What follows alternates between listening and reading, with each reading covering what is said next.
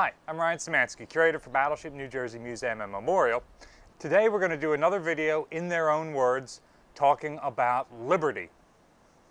Liberty, of course, for those of you who don't speak Navy-ese, is free time on land that sailors are given. And we're talking about this in part because we just accepted the delivery of our functioning 40-foot Liberty boat. So Iowa-class battleships in the 1980s were designed to be equipped with 6 ship's boats, 2 26-foot motor whaleboats, 1 or 2 33-foot personnel boats, and 2 or 3 40-foot Liberty boats like this one. New Jersey is now the only museum battleship to have its complete set of 6 ship's boats. Now, before we get into the interviews, Battleship New Jersey had a couple of home ports throughout her career. That's where the ship is normally based out of, which is different from a Liberty port where the ship stops briefly during another deployment or cruise, usually to refuel, resupply, and specifically to give the crew liberty. A common punishment on the ship is having your liberty restricted. So you may hear about that in some of these videos. Some of our home ports include Norfolk, Virginia in the 1950s, Pearl Harbor at various times, Long Beach, California in the 1960s and 1980s. Common Liberty ports in the Far East that Battleship New Jersey would have frequented during her career are places like Hong Kong, Shanghai, Yokosuka, Japan, and Olongapu in the Philippines, or sometimes Subic Bay. Some of these ports, it's either not deep enough for a 38-foot drafted battleship, or there might not be pier space. Oftentimes, New Jersey goes in as part of a fleet or task force or whatever the case is, so there might not be enough space for every ship to tie up at a pier. Typically in the home port, you can always tie up at your pier. But if you go into, say, Hong Kong, you might not be able to get into a pier, so you have to moor out in the mouth of the harbor or in some other road and take the Liberty boat to and from port. King's Cross was the name of the area in Sydney, Australia. And had a great room, overlooked Sydney Harbor, and there I waited for several days. And they said, when you see the ship, where you're going, report on board. So it's kind of hard to miss this ship. So we were there. There was a sea festival. There was ships from all over the world back in the 80s. You know, places we went, people really treated us kindly, and you know, and I feel for sailors nowadays because there was nothing like it is now. We got treated really well. You know, we went into foreign bars or restaurants and rarely paid for anything. And when the ships hit foreign ports, unlike the Jersey, when the Admiral was aboard in the 6th Fleet, Admiral Parker, we were the showpiece of the United States Armed Services, the Navy, showing our strength and what we could do and how sharp we were and one thing or another. And we had to present ourselves.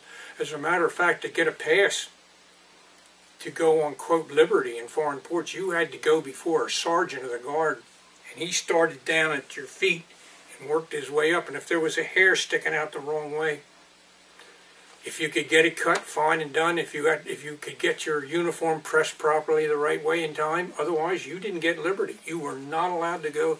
You had to pass an inspection. I took a swing at an ensign down in Florida when he made a big comment about our ship, a black ship, you know, coming in. And I could have gotten in trouble over that, but luckily his guys, it was an ensign. And they pulled him back, and my guys grabbed me, and so that blew over. But we pull into Charleston, and we'd get liberty to go on the base, to the swimming pool on the base, and they wouldn't let us go in the swimming pool. So our skipper met with the commander of the base at Charleston there, and he says, look, you gotta let these guys go. And he says, they're going to go out, it'll be a riot, huh? He said it'd be a couple 150 men or so that cause a lot of trouble. Yes, I did. We were off we got liberty for 2 days. We were off the ship for 2 days. And we were treated like royalty, taken through Scotland. Everybody saw we were the only American sailors around. They treated us royally. It was a wonderful experience. Pulling into Australia, we heard lots of stories about what it would be like when we got there. And senior folks above us said, you know, when you get there, there's going to be bags and bags of letters because the Australians love American sailors. They want to take you out to dinner, they want to meet you, take you to their house, their church, whatever, show you the city. So make sure to grab some letters. And when we pulled into the port in Sydney, Australia, and the Sydney Bridge and the Sydney Opera House, and we're in that harbor on this ship, and I first came up topside and looked out, there was thousands and thousands of small watercraft. Just that harbor was full of them, and it was party goers and sightseers and girls doing this, and unbelievable scene pulling into that harbor. And just the beautiful Sydney skyline. It was an amazing place to visit. We went from Norfolk to Le Havre, France, and tied up right beside the Queen Mary, which was quite another. And she had come across and brought some tourists across the Atlantic, and she was tied up there at a pier, and when we were tied up, well, we was actually, no, we were tied up behind her. Anyway, we went into Le Havre, France, and I was able enough to get liberty and to go to Paris. And on Saturday afternoon, we boarded a train in Le Havre and took us to Paris, and they let us out in Paris, and then we had liberty there until the following Monday. We checked in a hotel there in Paris and made the grand tour of Paris. Off Long Beach, and Captain Tucker came across, made some announcement, you know, the pep, to cheer everybody up, the pep and everything, and he ended it saying "Wetsu." Everybody was like, "What the heck is Wetsu?" W-E-T-S-U, and we're trying to figure this out. And he says, "First person that can figure that out gets a week liberty."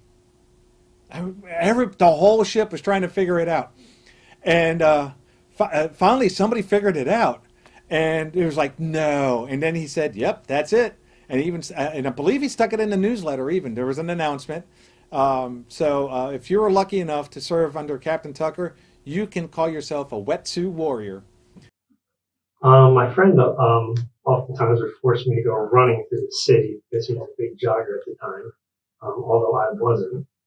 Somehow I got roped into that. But the Australian most memorable time was Captain Katz had a party in Hobart, Tasmania.